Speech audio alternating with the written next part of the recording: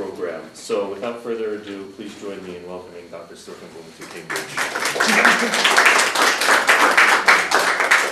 Thank you very much also for your introduction, and also Karis, thank you very much for the invitation, or both of you.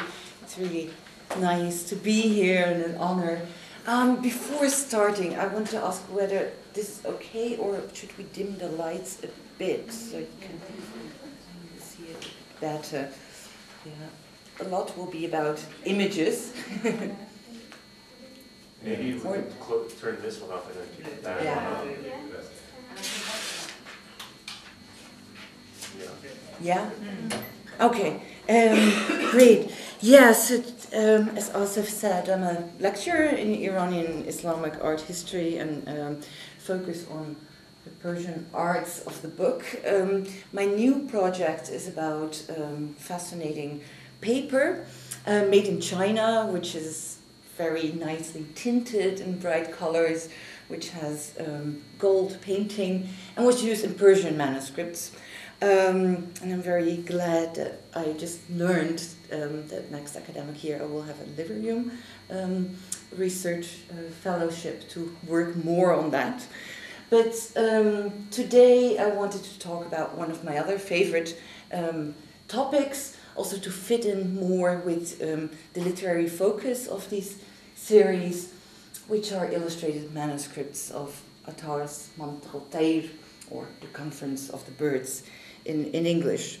And this was the topic of my PhD research. I completed my PhD dissertation in 2016 in Bamberg, and the book deriving from this research will appear at Brill in the Archaeology of the Islamic World series, hopefully in 2020.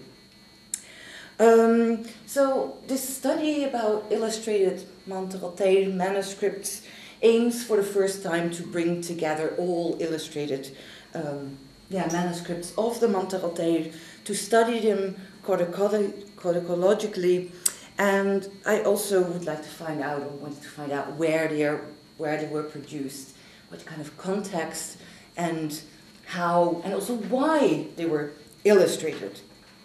And this kind of research, kind of a holistic research, has not been done that often. The Shahnameh project here in Cambridge gathers data, illustrations of Shahnameh manuscripts, but there are so many illustrated Shahnameh manuscripts that it wouldn't work to fit all of that into one monograph. Two other scholars have done before me a similar kind of research. Priscilla Sujek studied illustrated manuscripts of Nizami's Khamse, or a collection of his 5 long narrative poems, and Barbara Brand published a book in 2002 about illustrated manuscripts of the Khamse of Amir Khosrow Dehlavi. And both works were, really inspired my research.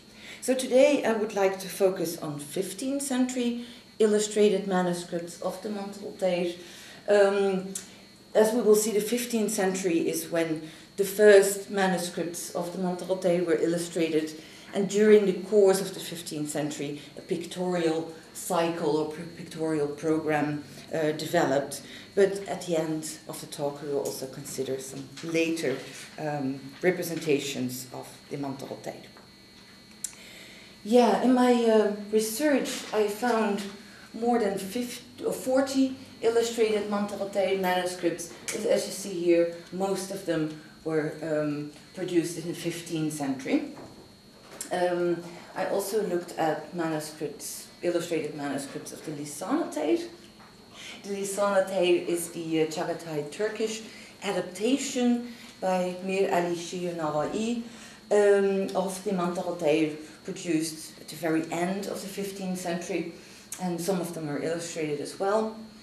There is also the Majalis al-Ushaq, or the Assemblies of Lovers, produced also in Herat at the beginning of the 16th century by Ghazar Ghai, and it contains 2 stories from the Mantar al-Tayr, or the Conference of the Birds. really copies them one-to-one, and this copyist characteristic was also the reason why Babur, the founder of the Mughal Empire, said it was not a good work, that was very copious. He also said it was near to blasphemy, because some of the Sufis or lovers treated in this hagiographical work were not considered to be real mystics by Babur. Then there are 3 manuscripts of the Divan of Hafez that are illustrated with scenes from the Mantar al-Tayr. In one ghazal, one short poem, Hafez refers to a sub-story of the Mantar al-Tayr, the story of Sheikh Sa'an, which we will hear about more in due course. So they were illustrated in the 16th and 17th century, and then starting from the end of the 17th century, but much more during the Qajar period, 18th, 19th century, we find that this sub-story of Sheikh Sa'an travels out of the context of the book, is separated from the text, and is illustrated or represented on single sheet paintings. It's wall paintings, oil paintings, lacquer works, and also tile paintings and representations on carpets. Good. So before looking at the manuscripts themselves, I wanted to talk a bit about the work, the Conference of the Birds, and I'm sorry to all of those who are already familiar with it. The Mantar al-Tayr is a Persian Masnavi poem, has an AABB-CC rhyme scheme, so you can produce quite long poems with that. Was composed probably shortly after 1200 by Farid ad-Din Attar from Nishapur. And the work itself, the kind of the frame story, is about the mystical path to unity with the divine. And this path is symbolized by birds that are kind of the true souls that are finding God. And as true mystics, true Islamic Sufis, they have a Sufi sheikh. And for the birds, that's the hoopoe. That's the bird, small bird over here. It's brown and it has a crest on its head. And in Attar's poetical language, this crest signifies that the hoopoe is the legitimate leader of the birds. So in this frame story, on the path towards the divine, the hoopoe, is not only the leader, but he also tells a lot of stories. There are about 150 sub-stories in the Mantar al-Tayr, most of them told by the hoopoe bird who responds to the talk of the birds.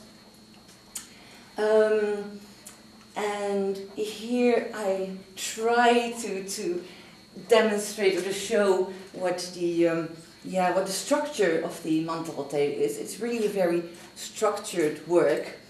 So there's the frame story itself, which consists of a prologue, the path towards God itself, and an epilogue. And this prologue, already in the Shahnameh, completed in 1010, but also in Nizami's Masnavis, there is a structure to a prologue or a dibache. First, God is praised, and then there's a part of praise about Muhammad and the 4 rightly guided caliphs, or the imams, if the author is Shiite. So these are 2 parts. The third part is the praise of the patron, and the 4th part is an explanation of why the author wrote this work.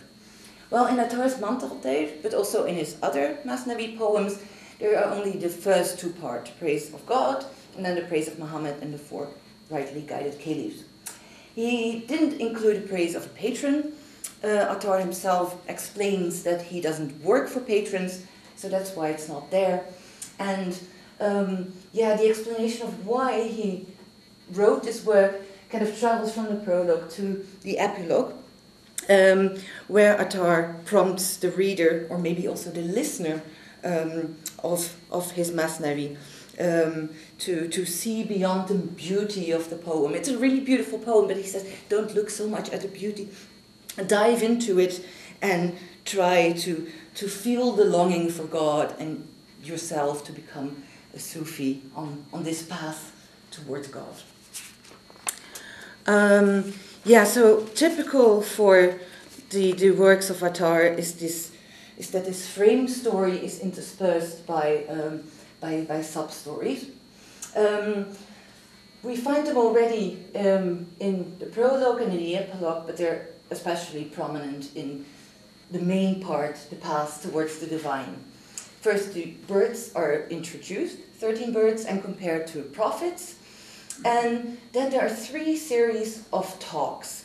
And in the first series, the birds find excuses not to embark on the journey. This is also where we find this beauty of Attar, where he, for example, says, the nightingale doesn't want to find God, the nightingale only wants to sing for the rose.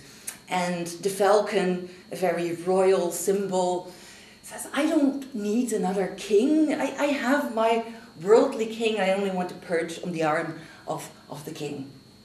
But then, in the end, they embark on the journey, and in the second series, the birds then find excuses or negative characteristics, saying, we cannot continue on this journey.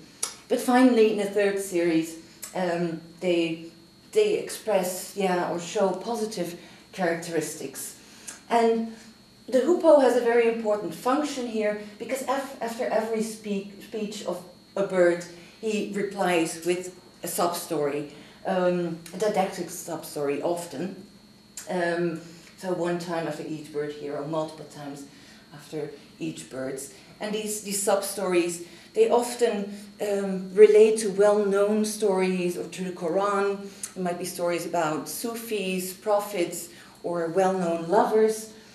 And after the third series, they kind of surpass 7 valleys or stations on the mystical path, and then in the end they unite with God, and the God is called Simorg.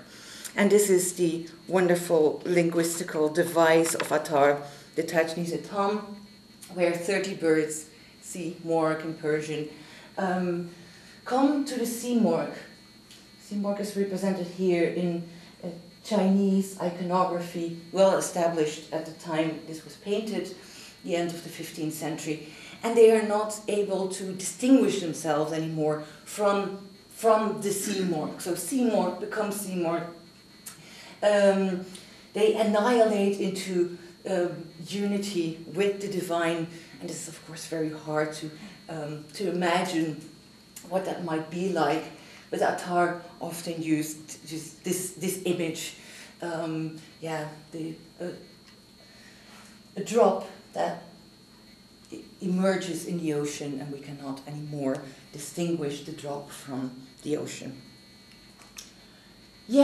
So when I started my research on illustrated manuscripts of the Mantarate, I was not really the first one to look into the subject. It all started out in 1963 when Ernst Grube, then a curator at the Metropolitan Museum of Art, purchased this manuscript for the Metropolitan Museum. It's a very high quality manuscript and now quite well researched, produced in Herat in 1486, 87, and refurbished in Isfahan around 1600. As a gift or an endowment to the shrine of Sheikh Safi in Ardabil. So that's quite well known. A manuscript in Krakow was published by Tadeusz Majda, and another manuscript in Turin was published by Piemontese, and also in a facsimile edition was published in Tehran. And myself, I did some research on the Mantarate manuscript in Berlin. But when I started out, there was not really this corpus yet of illustrated manuscripts, so they hadn't been studied all together. Yeah, and when thinking about illustrated manuscripts, it's also important to think about unillustrated manuscripts. As many other Persian literary works, we don't have the original text of Attar, but two manuscripts date from the 13th century. They are both calligraphed by Ibrahim from Maraghe, a city in the northwest of Iran, where he or maybe his family came from. And both of them are now in Konya, in the Mevlevi Museum, or the Mevlevi, in the ancient Mevlevi Sufi order. Their date is, in both cases, their dates are not well legible, but for the year 600, so they were produced in 600 something, which corresponds to the 13th century. And which surprised me in the beginning, because the Mantra-al-Tahir itself is known as a work on its own. In these earliest manuscripts, we don't find the Mantra-al-Tahir alone, but together with other masnavis or texts by Attar. So we can call them a thalatha, three works. In both cases, the Mantra-al-Tahir, Asrarname, and Musibatname. So these kuliyat manuscripts, or these collections of works of Attar, are the only works or manuscripts I found in the 13th and 14th century in which the Mantra-al-Tahir occurs. But starting from the early 15th century, we also find anthology manuscripts. This one is dated 1408 and based on its style, especially illumination, called the blue and gold floral style. It can be attributed to the city of Shiraz. And here we find works of Attar, but also of other authors, Rumi and Sultan Balad. So Shiraz appeared to be a very important city for the first illustrations of the Mantra-al-Tahir, and that is why I marked it with a very big dot over here, amongst other cities where the Mantra-al-Tahir was illustrated in the 15th century. I found out that, in the first half and during the 15th century, the western half of Iran was the place where the Mantra-al-Tahir was illustrated, and only towards the end was also illustrated in the city of Herat, now in Afghanistan. And this 15th century development can be subdivided further. Between 1410 and 1420, the Mantra-al-Tahir was illustrated in anthologies produced for the Timurid rulers Iskandar and Ibrahim in both Shiraz and Isfahan, as their colophons point out. And anthologies then are these works with collections of texts by multiple authors, and they're quite luxurious. This is an unillustrated manuscript, but you see a very rich illumination, a dedication to Iskandar in the central medallions and the table of contents around this, and then these blue and gold floral style typical for Shiraz. And as in these anthologies, there are many works that are illustrated. There are not that many illustrations to the Mantra-al-Tahir, but in anthologies produced for Iskandar, starting 1411, already kind of a small illustrative cycle emerged. And looking at this cycle, it seems that the mystical path, and especially its end, the disappearance and the unity with God, was emphasized. But this wasn't done by the illustration of the framework itself, but through those sub-stories told by the Hubal bird.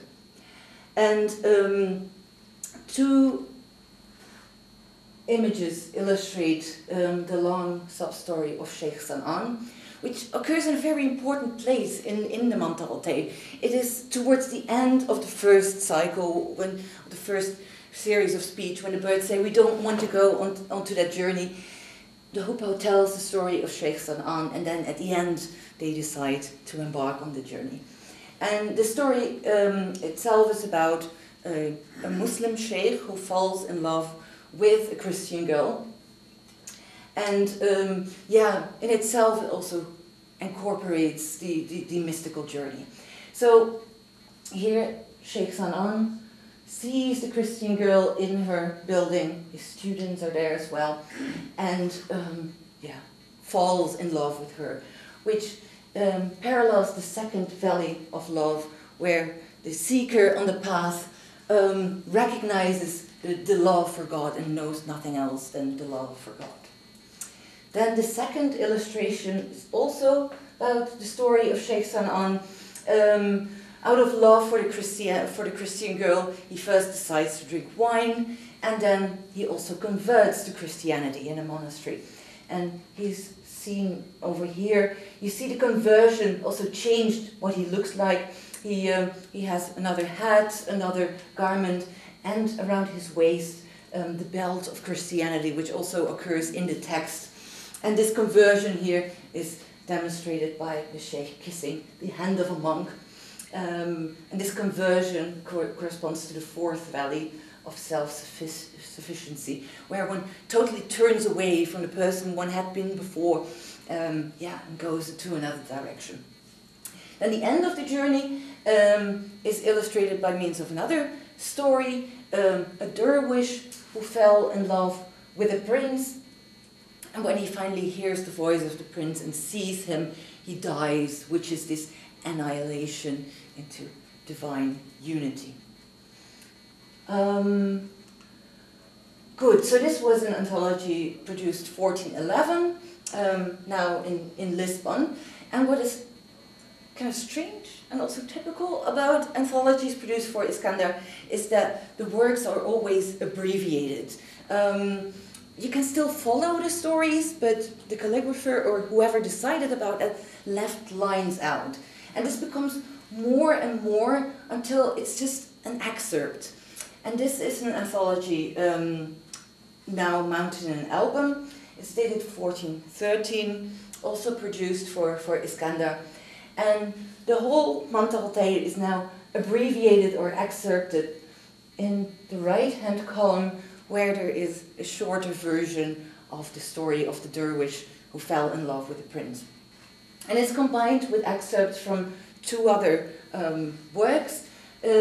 So in the middle we see part of a story of Nizami's Mahsan al-Asrar, the hunter, the dog and the fox, and to the left the wrestling of Rostam and Pulavand from the Shahnameh.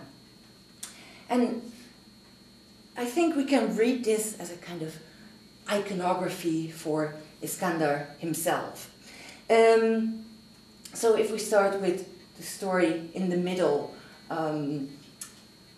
this is a story about a hunter who lost his dog, and then a fox comes and he's happy to be finally relieved from the dog and says to the hunter, "Don't go look for your dog, just be happy."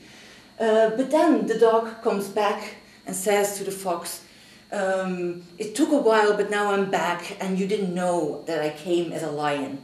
And this can in a way be related to Iskandar, who after the death of Timur tried to become kind of the next ruler over the Timurid Empire, but had to fight with his brothers and had to struggle, and only after the death of his brother Pir Muhammad he was able to reign first over Yazd and then Shiraz and Isfahan.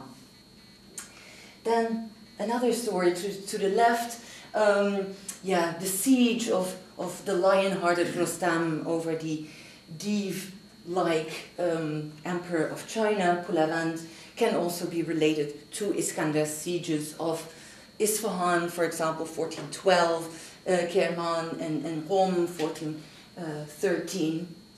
And then the illustration related to the Mantaltayr doesn't seem to be related with Iskandar's worldly victories, but more with his search for the divine. So again, the dervish dying under the gallows when he sees the prince and hears the prince, and then vanishes in this ocean souls.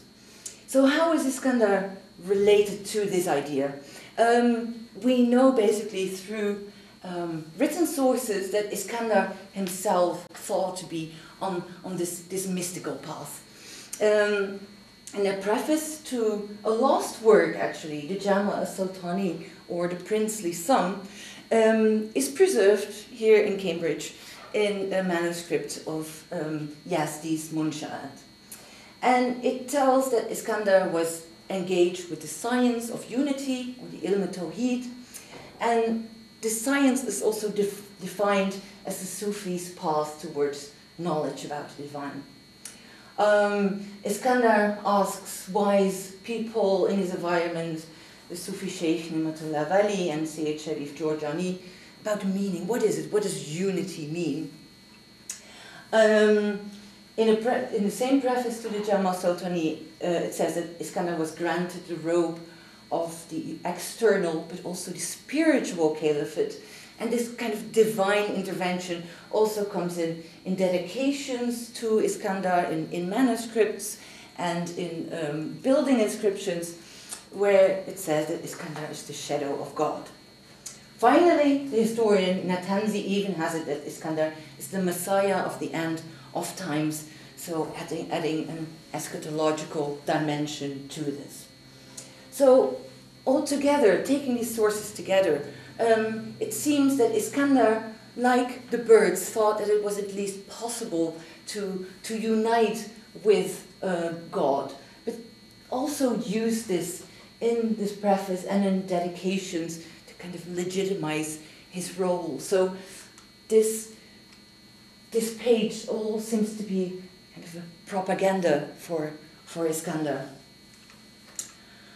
Yeah, so we now move to the middle of the 15th century, when a pictorial cycle starts to be developed.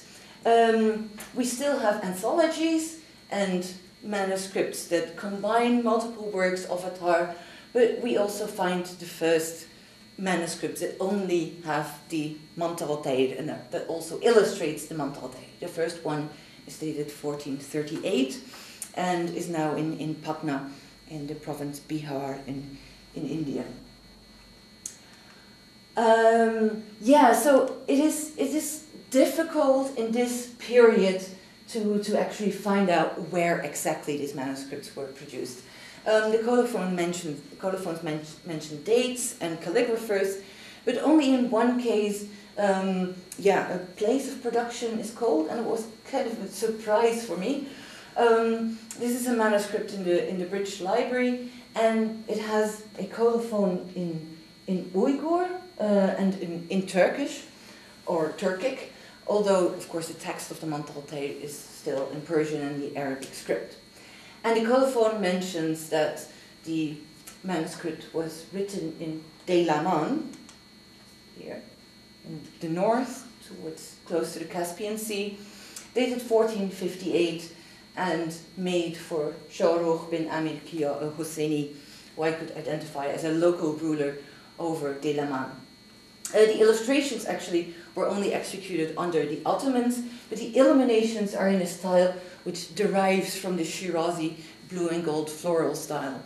After the death of Ibrahim in 1435, there were all kinds of political difficulties, and it seems that these royal book workshops that had been there in Shiraz and in Isfahan didn't exist after 1435.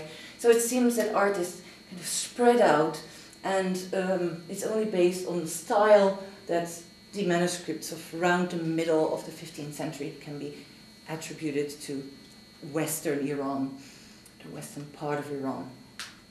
It becomes better in the 1470s, when a new style was developed, which is called the brownish style. It was a word coined by Turkish art historians, and it was also adopted by Barbara Brand and used in English.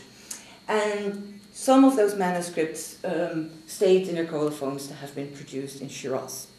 Something else that is very interesting in these manuscripts is that the colophons say that the calligrapher was called Sheikh Murshid.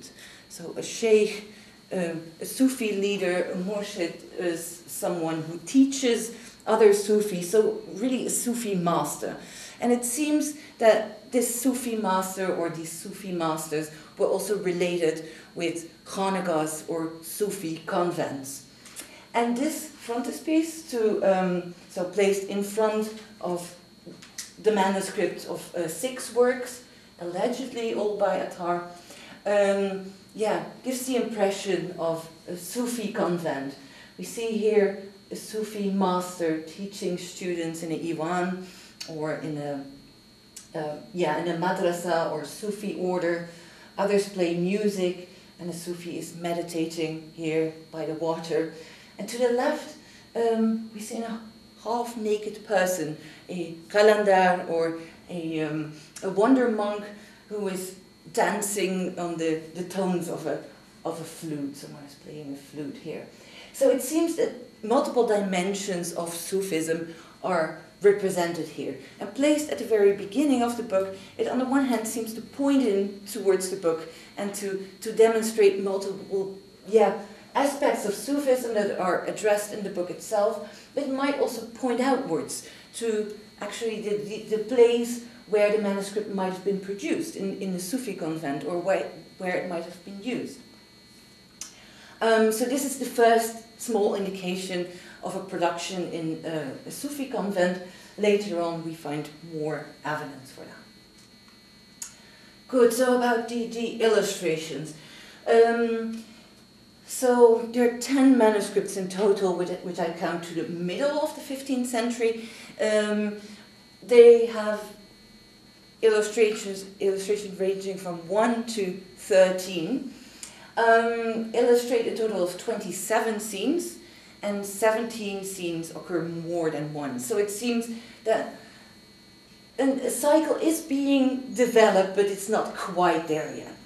And if we look at the images themselves, here it's again Sheikh San'an falling in love with a Christian girl, a very, very popular scene.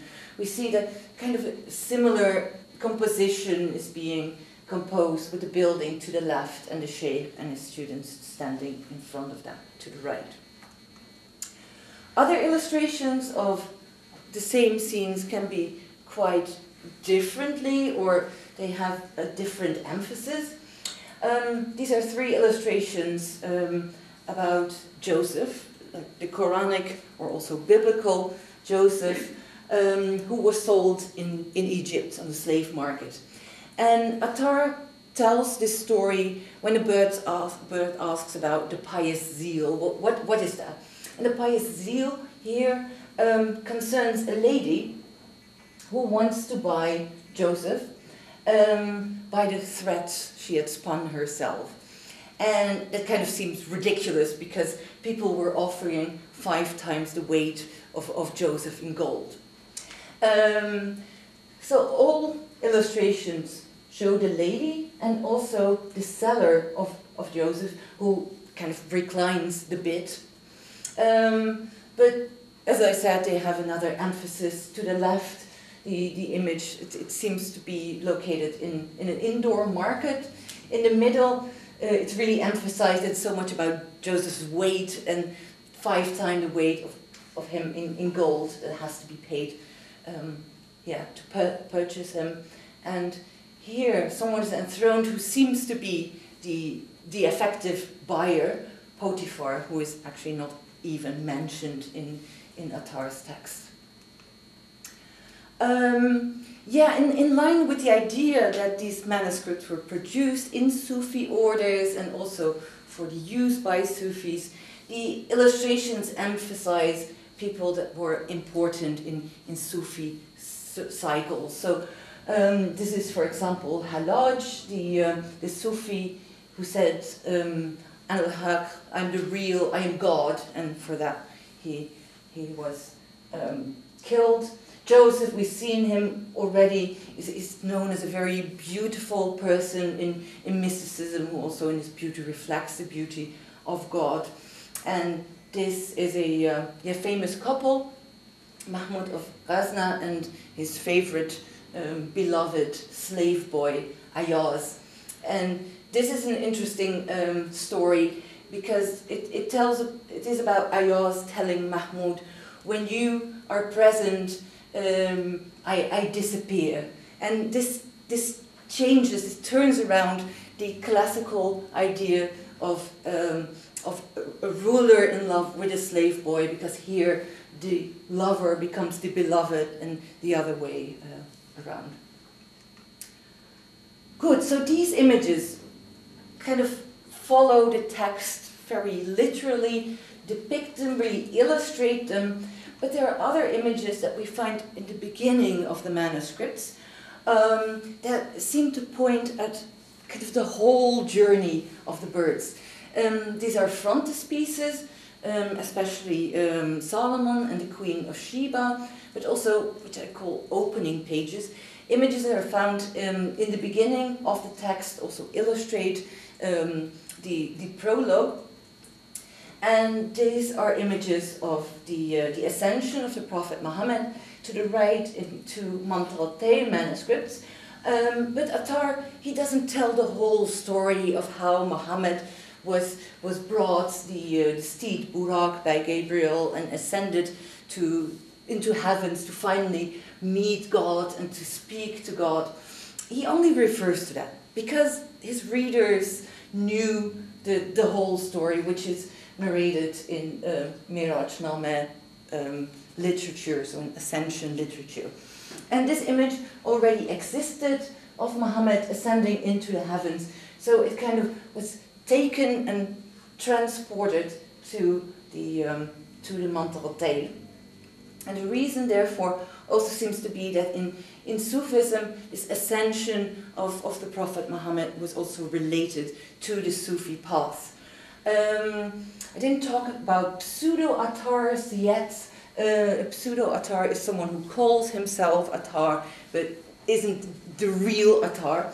And one of those pseudo-Attars says that Ar Maqamat Tuyur, the conference of the birds, is as the ascension of the soul to the bird of love. So this idea, this is ascension towards God, is also the journey of the birds and the finding of the Simurgh.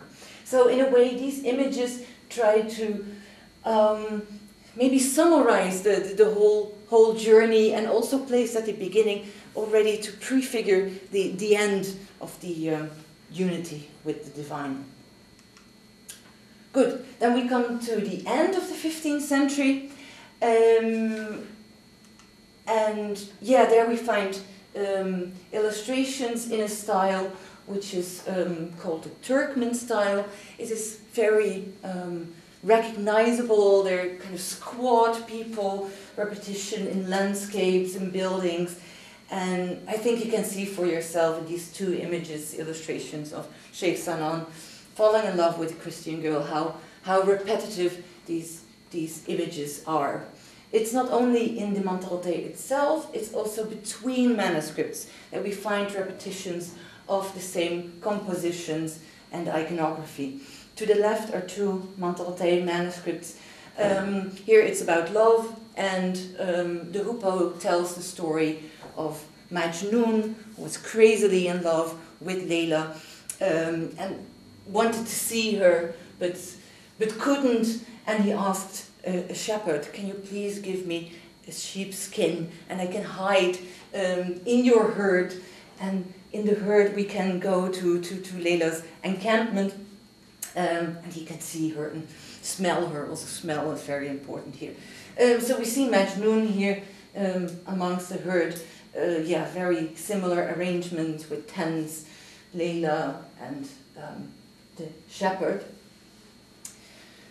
This is an illustration of a short poem by Jami, composed towards the end of the 15th century. And in only one line, he refers to the same story of Attar, knowing that his readers know this story. So he just refers to it.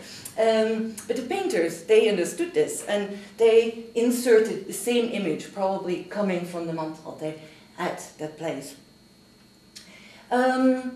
Yeah, so how is it possible that these images are so repetitive?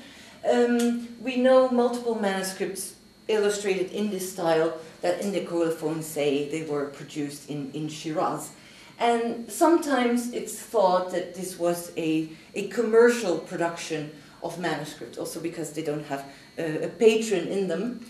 But other colophons, including this colophon of the Mantes-Altair manuscript, also point out that these manuscripts were produced in a Sufi order. We have again a calligrapher who calls himself Sheikh Murshid ad-Din, so a Sufi master, and it was made at the place of the Abu Ishaqiya of the Musalla of Shiraz. The Abu Ishaqiya was the Sufi order, and it's a particular place, the Musalla, or an open place for prayer in Shiraz, where this was produced.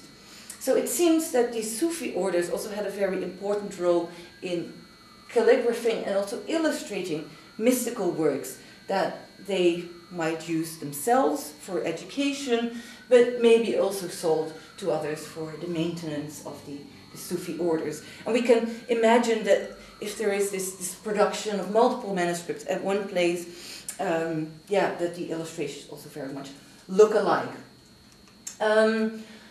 There is also more of a cycle, a pictorial cycle developed. In the middle of the 15th century, we had a total of 27 illustrations of the Mantes-Altair. These become less in the manuscripts produced in Shiraz at the end of the 15th century. And we see that some of them really appear in multiple manuscripts, or most of them actually. They don't have this kind of opening images, or maybe only the adoration of Adam. Most of them illustrate sub-stories, so again, not that many illustrations of the frame story. We find multiple kings shooting apples from the servant's head, Mahmud and Masud, the Ghaznavid kings. Then there are lovers, Majnun and Sheikh San'an. Sheikh San'an is very popular. 3 scenes are illustrated, and the encounter with the Christian girl 4 times. So we don't have that many frontispieces that kind of epitomize the mystical journey, but this function is taken by the only illustration of the framework, the Conference of the Birds, where the hoopoe bird tells the other birds, there is a king, we need a king, let's go look for the king. So that is placed quite at the beginning, of course, of the mystical journey, but the manuscript here to the left already represents the scene work, so the end of the journey is also prefigured in this case. Good. After about 1500, production of illustrated manuscripts of the Mantes-Altair spread out. It's the end of the Timurid Empire, the end of the Turkmen dynasties, and other dynasties come up, and the Mantes-Altair is illustrated in Turkey, in Central Asia, and in India. But it is not like the 15th century that it could find real groups of manuscripts. It's one here, one there, and it's very difficult to see trends. But in Iran, another trend comes up towards the end of the 17th century, and this is this illustration or representation of the sub-story of Sheikh San'an outside of manuscripts. This is a painting signed by the famous painter Muhammad Zaman, dated 1676. It was originally a separate leaf, but it became later mounted into an album, which we can see by this frame with the flowers on top of it. So this is the scene after Sheikh San'an told the Christian girl that he loved her, and she says, well, before you can win my heart, you first have to convert to Christianity, drink wine, burn the Quran, and shut your eyes for Islam. And the first thing he does is drinking wine. And according to Attar, this takes place in the monastery. Not in the vision of Muhammad Zaman, but he adds this Christian aspect to it. That is his monk with a cross in his hand, standing behind the Christian girl and her servant. And the Christian girl offers a bowl, a cup of wine to the sheikh, who's kneeling in front of her. And then he has on his side two Muslims, probably two students of his, who want to keep the sheikh from drinking wine. Well, one very typical thing for paintings produced by Muhammad Zaman is European influence, or European style and European iconography. And we see this style, for example, in the gradual recession, in the landscape, the fading of colors, and also the use of shadings in the landscape and in the figures to give them volume. And the iconography can be seen in some figures. Muhammad Zaman copied European images almost one-to-one, but sometimes he also just used one element and inserted it into his own context. And I think that's what's happening here. Muhammad Zaman was active at the court in Isfahan, and we know that multiple portraits and prints reached Isfahan in the 17th century. And one of them was a portrait, we know that from sources, of Queen Henrietta Maria, who you see here. We don't know exactly which portrait was there in Isfahan, but we might imagine that it looked something like this painting by Anthony van Dyck, with a very lavish dress, pearls around her neck, her ears, and curly brown hair, which is kind of slicked back in a bun here. So this Henrietta Maria image was adopted for the Christian girl, and we also clearly see that Muhammad Zaman exaggerated the very low-cut dress of Henrietta Maria by showing the Christian girl and her servant, as bare-breasted. So the Christian girl comes from Anatolia, or Rum in Attar's story, but for Muhammad Zaman it was more important to represent her as a European lady. And it's probably because the idea of a European woman was related with the idea of eroticism. So the Christian girl was Europeanized, eroticized. And Muhammad Zaman did also in other instances. This is an illustration from the Khamsa of Nizami, the king Turktazi visiting Turktaz, the queen of fairies. And the queen of fairies was a Turkish lady in Nizami, but she is again represented as a European woman, probably also to show how erotic she is. It's really a very erotic story about the king who goes to the magical garden of the fairies and is seduced by the fairies, and they kiss a bit and they hug a bit, but then the fairies don't want to sleep with him. And so the Turkish fairy is then represented as a European woman, I would say, to show how erotic she is. Well, especially in the 19th century, we find many paintings of Sheikh Sanan and the Christian girl, where the Christian girl is represented as a European lady. Here even as a kind of reclining Venus, and it's not anymore an illustration of one particular part of the story. Here it's more that Sheikh Sanan indulges in kind of European paradise with multiple women, a man, and also a mini version of the Christian girl. And we also know this perception of of the West from written sources. The Qajar prince Quli Mirza traveled to London and went to a theatre, and yeah, there looks at the singers and musicians who produce cheerful tones that make the hearts of the poor restless and impatient. And then he says the sight of the elegance and coquettishness of the charbit ladies made thousands to lose faith, just like Sheikh San'an. So losing faith because of seeing European women becomes kind of a trope in painting and in text. And Quli Mirza even produces a verse saying the vine of your locks is the trap of disbelief of faith, and her picture house is a proof of this. So it even seems that these images were produced as a vehicle to represent the Iranian perception of the erotic West. But at the same time, Armenian Christians also had another interpretation of the story of Sheikh San'an.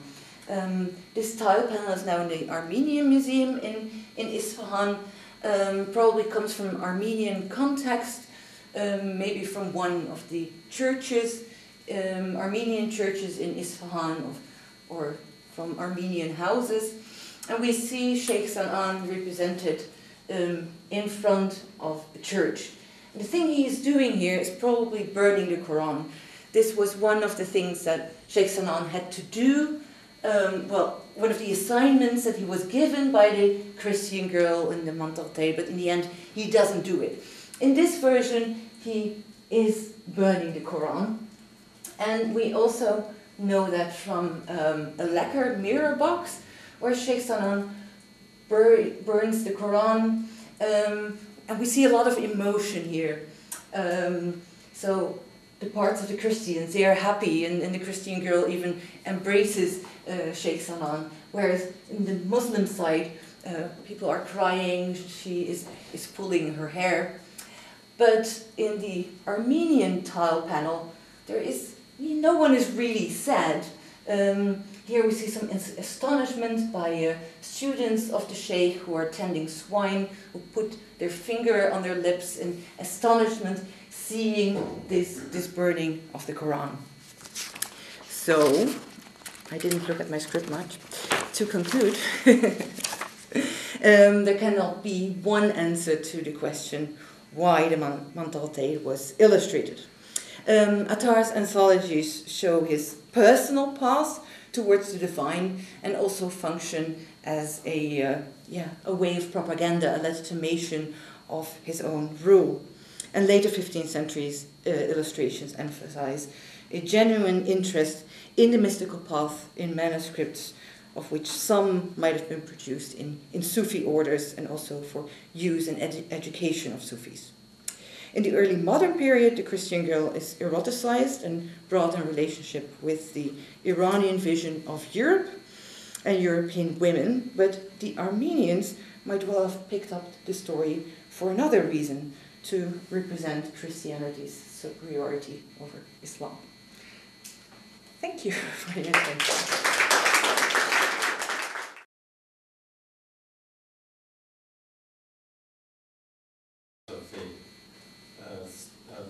It has a repeated number of images. I mean, what's the next most popular, say? Okay, what's the next most popular? I don't have the tables for everything. Well, Joseph becomes kind of popular. The Dervish, the earliest illustration of the Dervish they were there already in the first illustrated manuscript, so that is repeated. But it's basically Sheikh San'an, who's also illustrated in Hafiz and the Majalis al-Shah. Yeah. It's strange that the birds don't become that that much illustrated.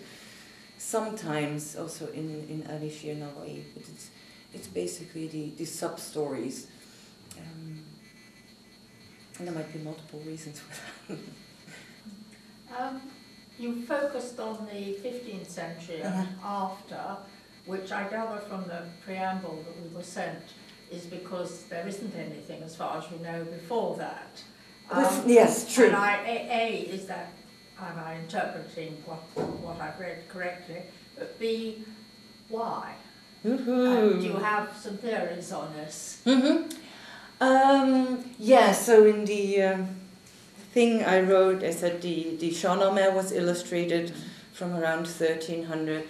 We have an early illustrated manuscript from Nizami, 1318 in Tehran, although Nizami becomes more and more illustrated, starting from the end of the 14th century. I think especially, well, the Shahnameh, why was the Shahnameh illustrated? This is one big question. And answers that scholars have given is, well, it's a book about kings, and especially rulers want to relate themselves to that. Maybe it's also easier to illustrate because there's a lot of action, things going on, whereas the Mantelteil, it's a mystical work. It's difficult.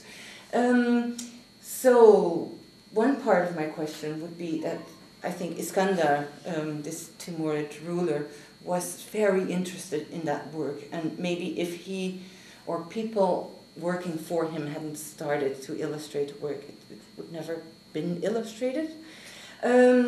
We also see some exchange of images. I think especially Nizami illustrations have a huge impact on the illustrations of the Mantelteil. So maybe other things had to go first before it was possible to illustrate the Mantelteil. It's a sort of spin-off, you know. So Maybe, yes. yes. Mm-hmm. Thank you. Thank you very much. You were talking about Iskandar Yeah. and these beautiful pictures of dervish dying and the Yes. So do you think Iskandar will go to allegories, to suspects? Is he a dervish or he's a prince?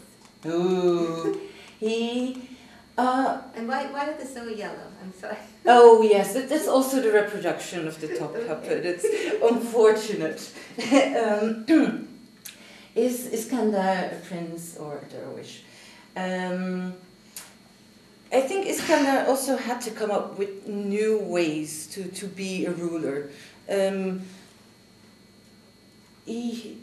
Timur looked at Genghis Khan and related him to the Ilkhanids.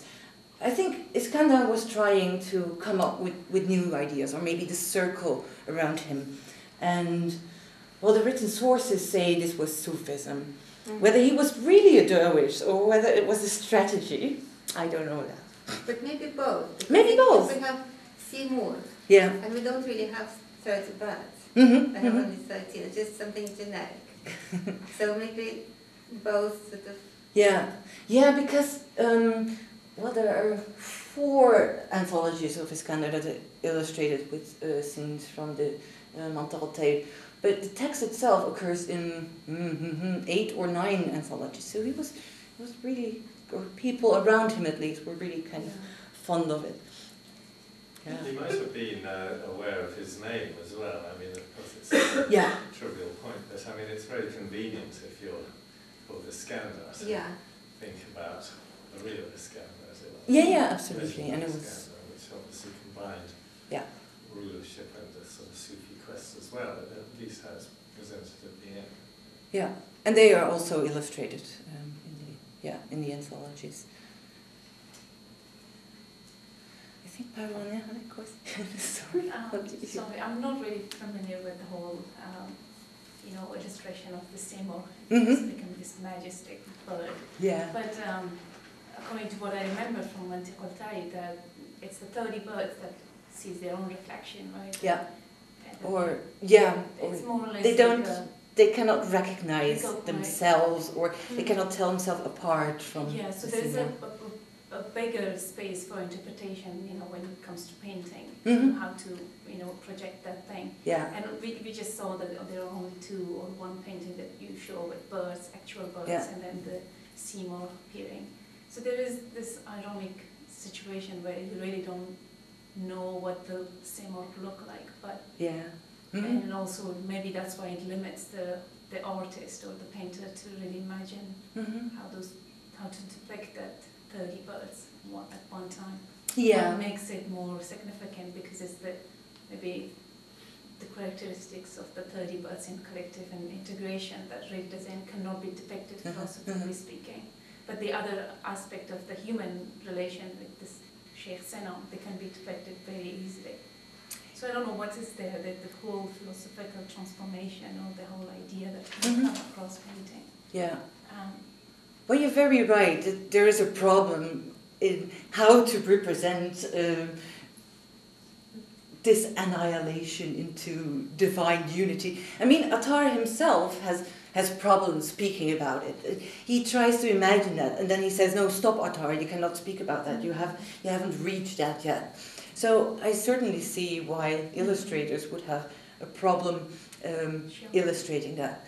The image of the Simorgh itself is not a problem because we have the Simorgh in the Shahnameh, in other works, but especially in the Shahnameh, it was illustrated and often as this Chinese Feng Huang bird, but sometimes also as a rooster or another kind of bird. And so representing the Simorgh itself was not the problem, but the problem, as you say, is this, 30 birds seeing the Simorgh don't know whether it's God or themselves. And that is probably also why the illustrations focus that much on the sub-story. I came across an Indian, probably Deccani 17th, 18th century manuscript that was not initially illustrated, but there are these headings, and so it's often, bird X, Y says, and then hoopoe answers, or birds talking. And there was also a problem there with the word morgh, because they wanted to illustrate all those birds. So the hoopoe looks like a hoopoe, but if it says morgh, they thought it means chicken. So this whole manuscript is full of chicken. Yeah, so it seems to be more an Indian thing. Sorry, I think that Nassim had a question, or? I have two questions, if I may. One about the image, one about the text, but I think the first one might be quick because I think you sort of answered it. I wanted to ask about the birds, and when they're represented, is there any indication that the painters knew about the text specifically to paint a specific bird, or know about the personifications of the birds? Because I'm thinking of later Mughal paintings where birds are basically decorations and they're just animated around on the borders. Yeah. And then my second question is exactly about this anthology, where you said that the text is becoming shorter. Yeah. Is this a progression of the text of the anthology, because it starts earlier on? Is the text getting shorter and shorter when you compare the stories? Have you done that? Yes. To see if it's really becoming shorter and shorter. Yeah. So in the time of, for the second question, in the time of Iskandar, they become shorter and shorter. It's also, anthologies or Iskandar's anthologies are very complicated. I don't have a good image of that. But in other manuscripts, you have, say here in the central area, there is a text and another text is running around that. Yes. And the book artist really wanted the two works to stop at the same time and two new works to begin at the same page. Yes. So they also needed to be a bit flexible in the text and to eliminate some lines and leave single verses out so it would all fit. Yes, so this anthology and another one also dated around 1413 in where is it, Rampur in India. They only pick some sub-stories and really abbreviate them, or so that you can maybe only follow it really if you know the story. So it seems also that, or maybe that these texts in relation to Iskandar tried to use the text for him to have a kind of message in relationship with him. But under Ibrahim, there's only this one Yes. anthology in Berlin. It was calligraphed by the same calligraphers who were working for Iskandar, and there the text is complete. So they knew the complete text. It was not that it became shorter and shorter on itself. Also comparing the abbreviated texts, they're always abbreviated in a different way. So it seems they really had complete manuscripts at the book workshop or where they were working, and picked and choose. Yeah. Of course, that would be an interesting point. Which ones were reduced the most? I mean, or even left out completely, and what the emphasis would then be if it's the same as the emphasis, which is given by the picture. It also seems the abbreviations are more, in this case, in the beginning. So the text around the image is more or less complete. So you know what the image is depicting. The other questions about the birds. Yes. It seems the most Indian thing to do. I don't have that many. I only have 2 Indian manuscripts, and they do depict birds often around the titles. They are not inside of the text, but they are around the text in the margins.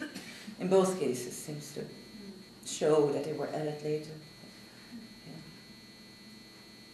I'm going to ask, you mentioned that the other works of Attar or his Masnavi, in some of the anthologies, did they also develop on their own any of the works in terms of illustration? Very few of them. I only know 2 anthologies that also have, these kind of combined works of Attar that have illustrations. So I cannot really answer the question because there's not enough material to. So I mean, they did those individual works. Didn't take off on their own. Oh, didn't take off on their own. Yeah. So Ilahiname, for example. Ilahiname, yes. Do you have? There are separate manuscripts, but I cannot tell you when the first Ilahiname or the first Esrarname occurs as a separate manuscript. But maybe not as popular as the Antiquity. I don't think as popular as the Antiquity. Yes, some of them were. I only know it in Kuliat manuscripts that if the Montarote is illustrated, other works are illustrated. It would have been really good to have portraits of Rodaki and Dravia. Yes. If we had illustrated it. I would love to have illustrations of Dravia, but unfortunately it didn't come across. Of course, one way of seeing the birds would have been to have a great big fat chicken or whatever you like. Yeah. The seaboard, and then inside it's all the other birds. Wow, yes. Like those, elephants with people. True. I don't know when they started doing that. Composite figures. It's much later. Yeah, it's very funny. So that would have been quite cunning. So they were all It's more or less absorbed into one. Când își vrei să faci simbol din afară.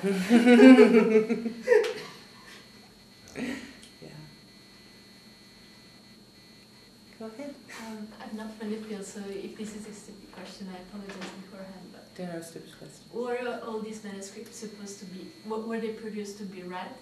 Were they also gifts in special occasions? Were they commissioned to display power from the person committing them? Very good question. I thought about the anthologies for Iskandar because there's so many produced in a very short period of time that maybe they were meant to be gifted. The problem is that there is no evidence. We don't have any in those manuscripts any note. Okay, I received this as a gift. The one in the Metropolitan Museum was probably not created as a gift, but was then bestowed or given to the shrine of Sheikh Safi by Shah Abbas I. So, I think that many of them were actually meant for education, for reading. We know of sessions, people coming together. We know that they handed around manuscripts and looked at the illustrations. But again, there is evidence for that.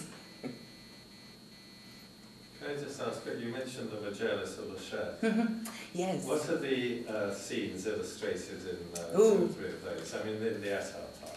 Are they also Sheikh Sanan and the dervish. Yeah. Yeah. It's so interesting that in the Majalis al-Shaq, Sheikh Sanan is treated as one of the Sufis. Yeah. I guess we can't have 30 birds because we don't have enough prophets. True, yes, yeah, we only have 13. It's interesting, there are only 13 birds and then combined with 13 prophets.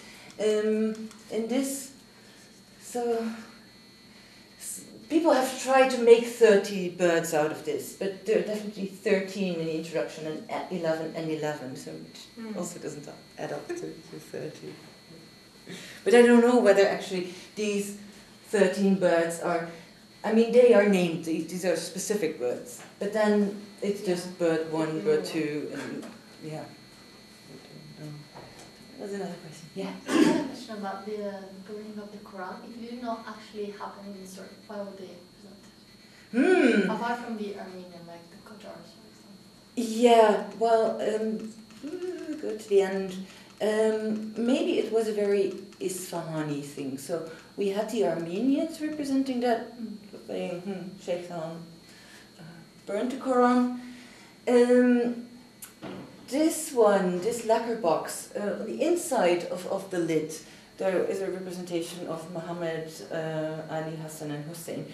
So it's a bit strange. You cannot really argue, oh, this was a Christian mirror box.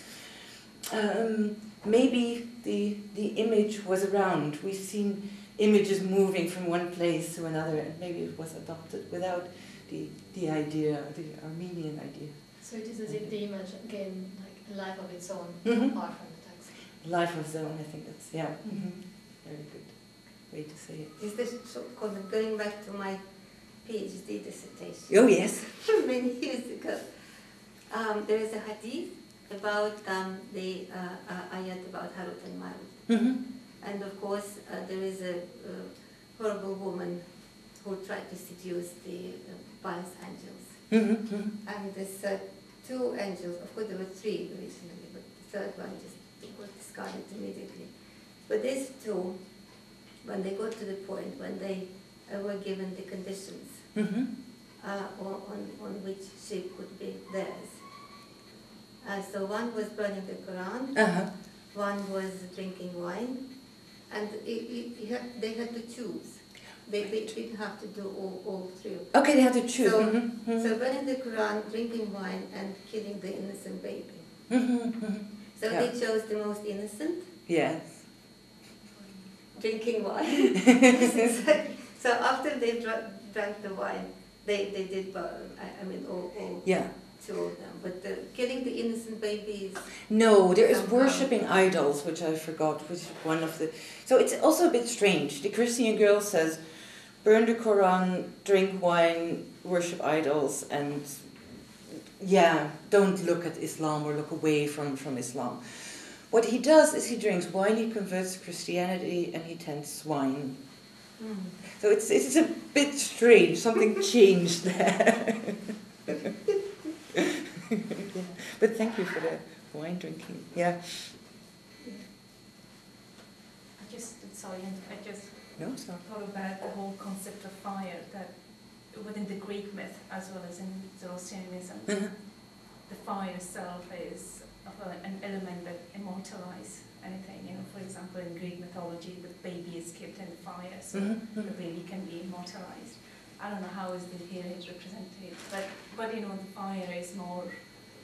For example, if you throw it in the water carries away, but it becomes decayed. It doesn't die, but it's half, material and half decaying. But in the fire, it completely destroys itself. So that's another form of, kind of different formation. Yes. Well, there's also. So I don't know. I think there are a lot of interpretations, but the depiction of fire that can justify it, that it might be one of the most innocent acts. I don't know. But may also actually be destructive. Maybe the Quran can just not be burned. I don't know. Sorry, I just had that idea. Yeah, but there is, of course, also the image of the moth going to the fire. Yeah, and it's destructive.